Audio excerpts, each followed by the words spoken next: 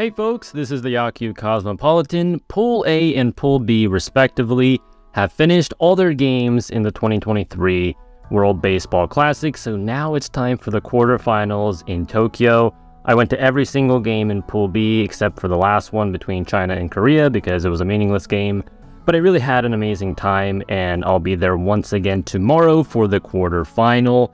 Now, in a perfect world, I would have been able to make a recap video for all these games every single day, but unfortunately it just wasn't possible for me because I was at Tokyo Dome from 11 a.m. to 11 p.m. for basically 5 days straight, and I was getting home way past midnight, so I just didn't have the time to record and edit videos, unfortunately. But I'll definitely do some more WBC content in the coming weeks. But for now, the more pressing matter at hand are the quarterfinal matchups, which will be between Cuba versus Australia and Japan versus Italy. So let's briefly preview these matchups, beginning with Cuba-Australia.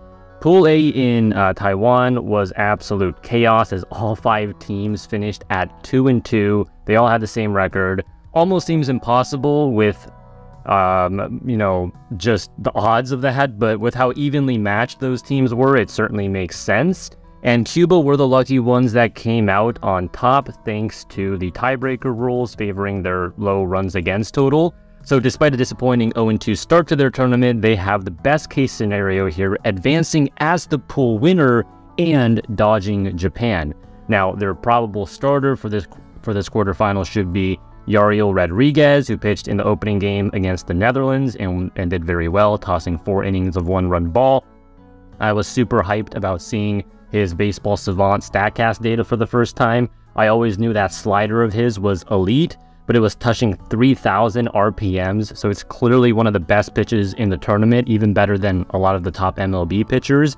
And he's now on full rest, so he can go the full 80 pitches because the pitch limit increases from 65 to 80 in this round of the tournament. Rodriguez is a reliever on the Chunichi Dragons, so he is obviously used to pitching in Japan and on, the mound of the Tokyo Dome, which I think gives him an inherent advantage. And if he has a solid 80-pitch outing to get through 5 innings, allowing like 1 or 2 runs, then Cuba is going to be in a territory where they can call on Rodriguez's teammate, Raidel Martinez, as well as SoftBank Hawks setup man, Livan Moinelo, to cover the final 2 or 3 innings. So that would be, a perfect game plan for them if all goes well. Those guys are elite. Obviously, some people say it might be better to save Rodriguez until the semifinals, but honestly, if you're Cuba, getting to Miami is already a huge success, so I think you need to put all hands on deck to ensure you beat the Aussies. They're much better. Cuba's much better than Australia on paper, but the Aussies did upset Korea, so you can't treat them lightly at all. The Aussies were just bullpenning in almost every game, so I don't know who's going to start against Cuba, but whether it's Saupold or Glogowski or someone else, I don't expect them to work very deep. Part of Australia's success came from just throwing a whole bunch of different arms at their opponents, so I expect them to do that again here and try to use a bunch of different guys like Wynn and Van Steensel and Kent and Holland, who all looked pretty all right during pool play. The Australian pitchers don't exactly have the best command, so you're going to see your fair share of walks, but they have a couple of arms that can run it up to the low to mid-90s, so it isn't the worst staff overall, but I wouldn't say it's their strength either. Their strength definitely comes from the offense, especially the power in that top 3. Tim Cannelli, Alex Hall, and Robbie Glendening, they all displayed a lot of pop. They can definitely mash, so Rodriguez and Cuba will have their hands full for sure. But even if the Aussies end up putting some runs on the board, I think they're going to have a tough time containing that Cuban offense that finally got hot in their final 2 games. Obviously, there's the big MLB names and Luis Robert and Yoan Moncada, but there's also MPB guys like Alfredo Despine and Ariel Martinez and Yerisbo Graciel, as well as some Cuban National Series stars. So it's a very deep offense in many ways, and I don't think Australia have the necessary pitchers to keep them at bay for 9 innings. Meaning as long as Cuba has a decent day on both sides of the ball, doesn't have to be great, just make sure you're not allowing too many free passes to avoid, a potential 3-run bomb. If they put up like 5 runs themselves, they should be booking their tickets to Miami. Australia has done an excellent job to get this far. I would be shocked if they pulled off an upset against a powerhouse like Cuba, though. especially now that Cuba has been given a second life of sorts thanks to that absurd Pool A, with everyone finishing 2-2. I just don't see Cuba squandering that, and I'm excited to see how their current and former MPB players perform for this game. As for Samurai Japan, avoiding the Netherlands and Cuba both is a big plus in my opinion, because even though Japan has always done well against those teams in the past, they're still much better than Team Italy on paper. I think Italy are a legit team full of, Italian Americans with major league and minor league experience, but they have no business beating Japan, especially with Shohei Ohtani taking the mound. He was masterful in his opening game against China, picking up 5 Ks and allowing just 1 hit through 4, while maintaining his pitch count very effectively. He'll be on a full week of rest, and obviously he isn't in mid-season form yet, but he should be able to go 4 or 5 innings now, in which case the only question for Japan is who comes in next. They planned out their followers very effectively during pool play, so Shosei Togo came in right after Ohtani, Shota Imanaga came in right after Yu Darvish, Hiroya Miyagi came in right after Roki Sasaki, and Keiji Takahashi followed Yoshinobu Yamamoto.